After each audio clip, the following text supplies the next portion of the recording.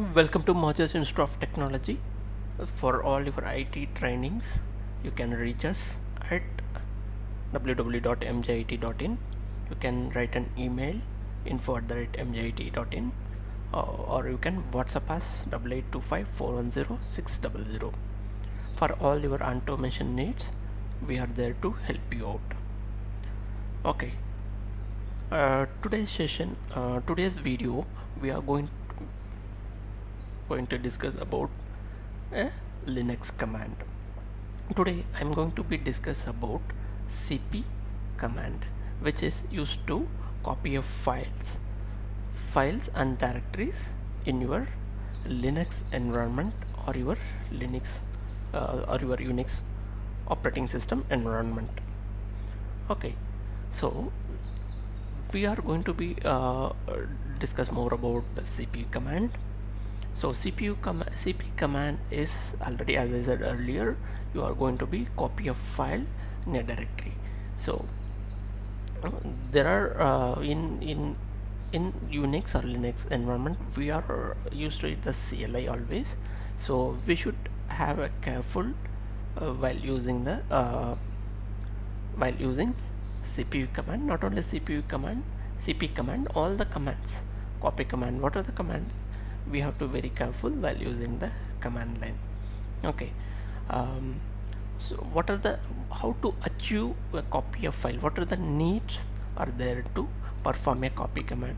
At least bare minimum you need two files. What are the two files you needed? One is your source file, another one is your destination file. These two files are the mandatory files.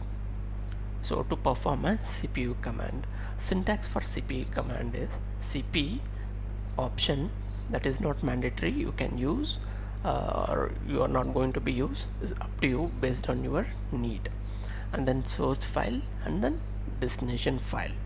This is the syntax for cp command. For example, below I have mentioned cp mjit.txt is my source file, courses.txt is my destination file. Okay, next we are going to be discuss about cp option. What are the options are available in cp command? Let's move to the next slide. So what are the options available cp command? There are lot of options are available in cp command. Here I have mentioned few options. Okay, and what it going to be perform in the action, one by one I am going to be explain you.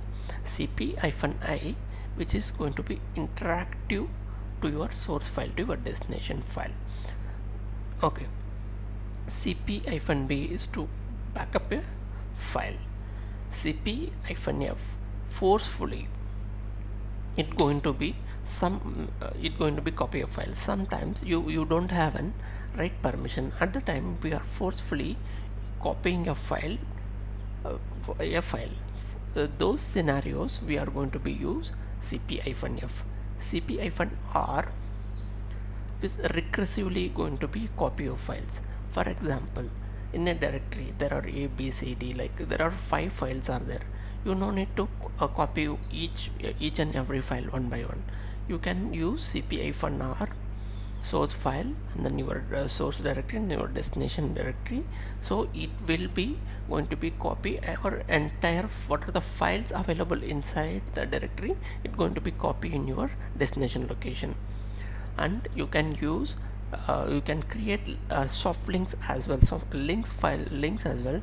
cp-s you can create a soft link, cp-l to create a hard link, cp-p to preserve your file.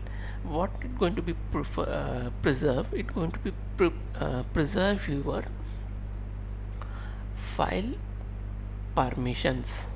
So when you're using a cp-p command, you should careful, you should have a root access, then you can try with cp-p preserve command. cp-* or asterisk, which is the wildcard. For you need to copy a entire directory to another directory, then we are use cp cp your source file name asterisk or star, this command and your destination command we are going to be use. Okay, so let's move to our hands-on. Okay, clear.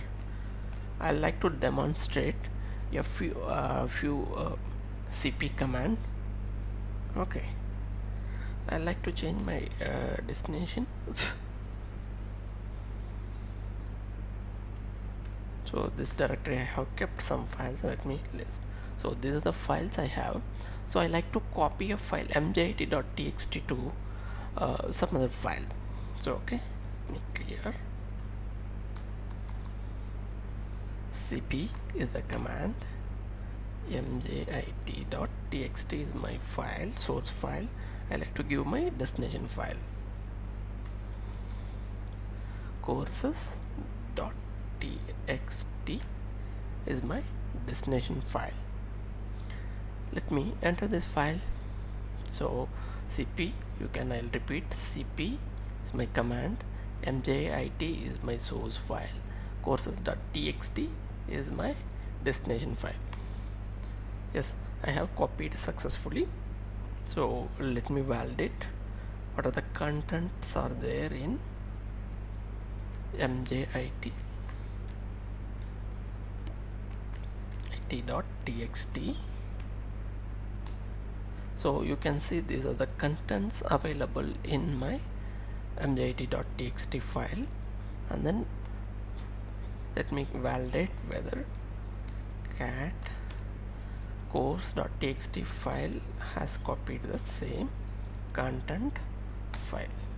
Yes, it has been copied successfully. So this is how you can copy your file. Okay, so this is how you can copy a file. Okay, let me see what are all available here. So how to copy a multiple files to a particular directory. So I like to, let me validate what are the files available in backup directory. So nothing is there. Let me come back. Okay, let me copy a multiple file, cp a.txt which is available,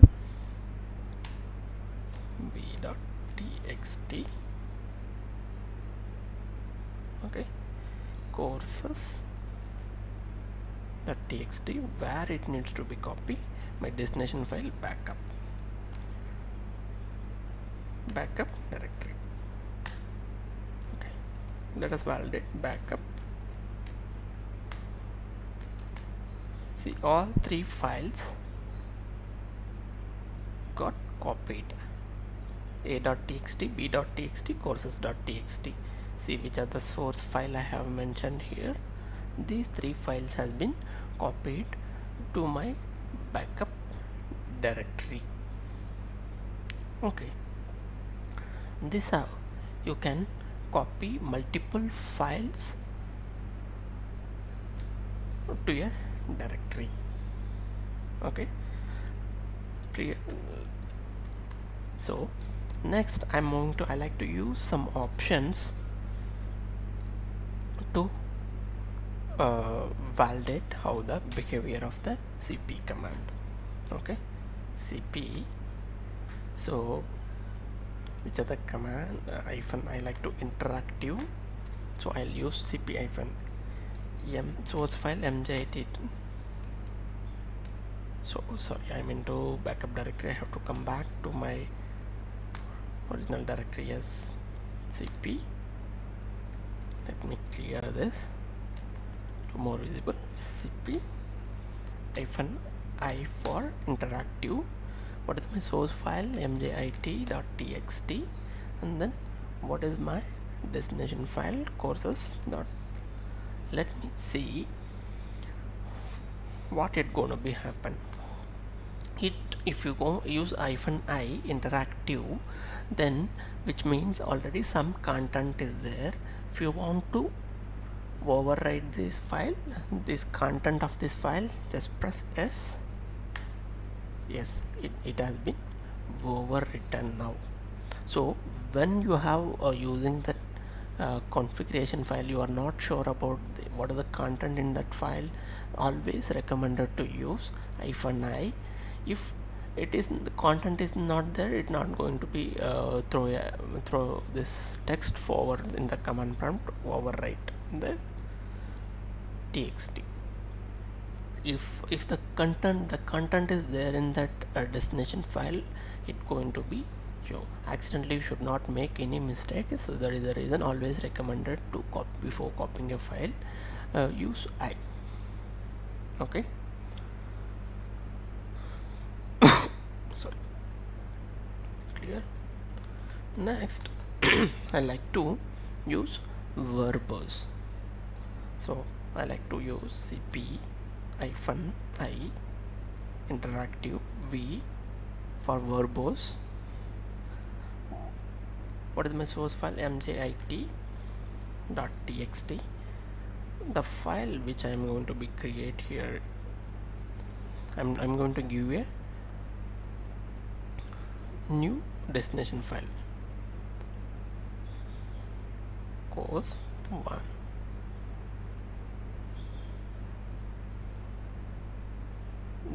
.txt. Okay, so you get a message that you have successfully copied the source file mjit to txt to courses.txt. okay, this is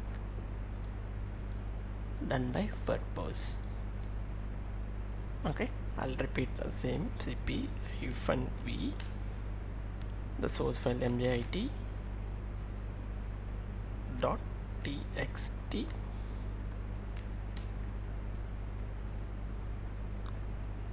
courses 2.txt. you can see here you got the message, and here you can see the first time the file is going to be created. That is the reason the interactive not given any overwritten message. Okay, let us validate whether both the file has been successfully copied. Yes, course 1, which are the file we have tried, course 2, right, course 2. Let's cat content to check the content of the file, cat not txt. See, I have copied content of this file. Okay, clear. Yes, if you have any doubts, please do post to comment box section.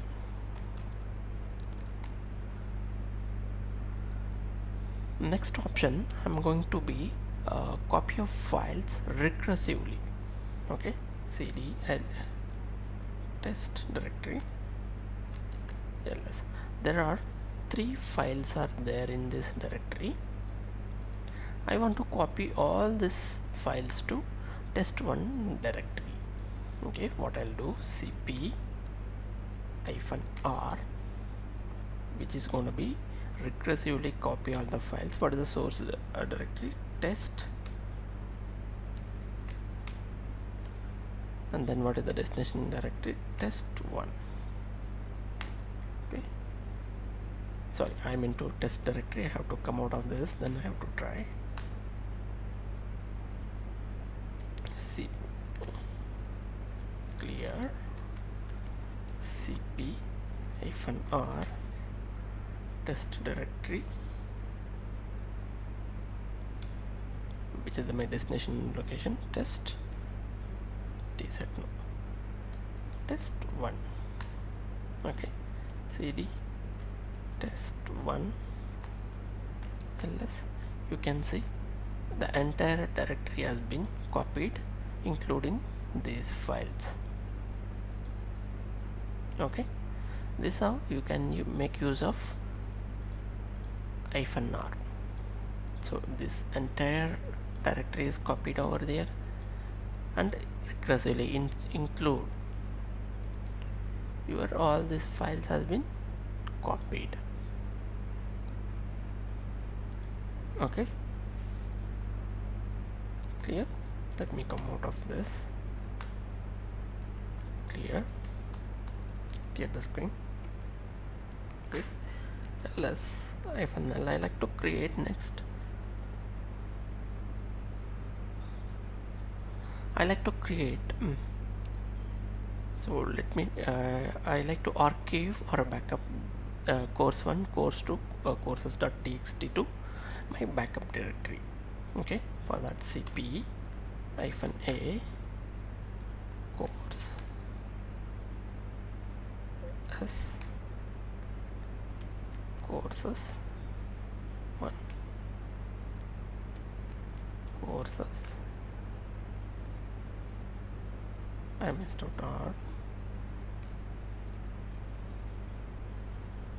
2.txt, where I need to be copy in my backup directory.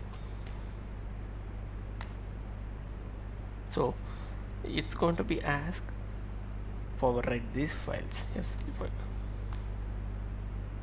so all the files which is going to be copy over there. So cd backup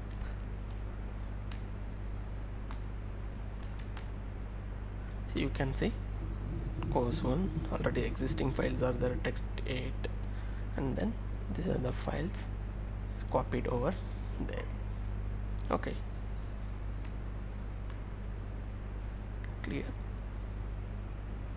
cd come back to my directory.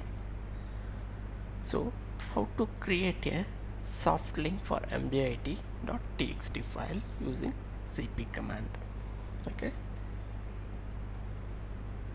cp -s is the option to create a soft link mjit.in.txt. What is the link file I'm gonna be mentioned? mjit 01.txt. I'll go to list and check. You can see here I have created a soft link file using cp command. Okay,